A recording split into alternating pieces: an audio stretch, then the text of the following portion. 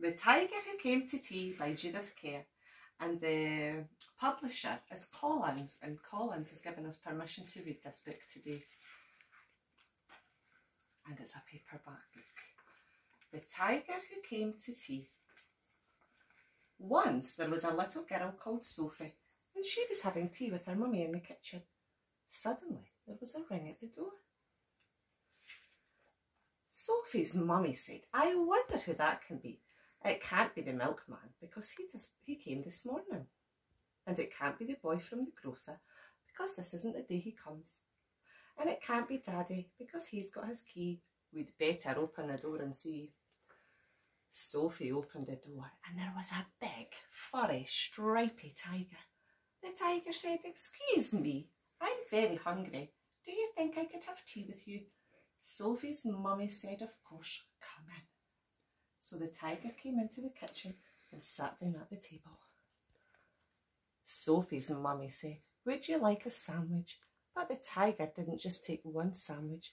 He took all the sandwiches on the plate and swallowed them in one big mouthful. And he still looked hungry, so Sophie passed him the buns. But again, the tiger didn't just eat one bun. He ate all the buns on the dish, and then he ate all the biscuits and all the cake until there was nothing left to eat on the table. So Sophie's mummy said, "Would you like a drink?"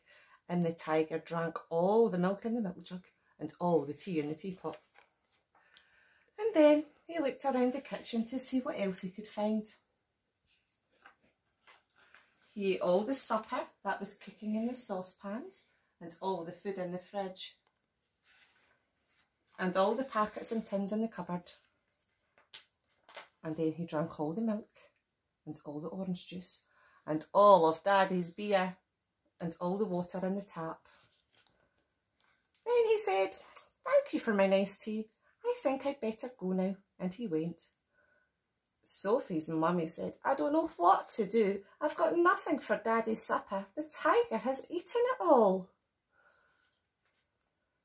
And Sophie found she couldn't have her bath because the tiger had drunk all the water in the tap. Just then, Sophie's daddy came home. So Sophie and her mummy told what had happened and how the tiger had eaten all the food and drunk all the drink. And Sophie's daddy said, "I know what we'll do. I've got a very good idea. We'll put on our coats and we'll go to the cafe." So they went out in the dark and all the street lamps were lit and all the cars had their lights on and they walked down the road to the cafe.